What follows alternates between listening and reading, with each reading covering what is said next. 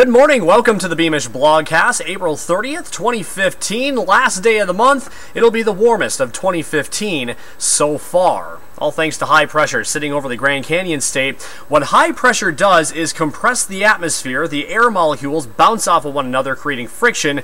That friction creates heat, and those daytime highs this afternoon and tomorrow, 8 to 10 degrees above average for this time of year.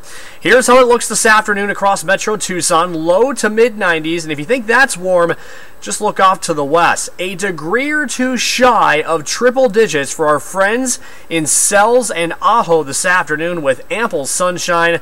A little cooler south and east of Tucson as daytime highs across Santa Cruz and Cochise counties will be in the mid to upper 80s, although Benson, I think you'll hit 90 this afternoon. A gradual cooling trend heading into the weekend and early next week. This in response to an area of low pressure approaching from Baja California. Gusty winds developing Monday, late Monday night into early Tuesday. Slight chance at a couple of showers along and north of a Tucson-Wilcox line. Only a 20% chance. Better odds we all cool down. Low to mid 80s Tuesday and Wednesday, and that's below average for this time of year.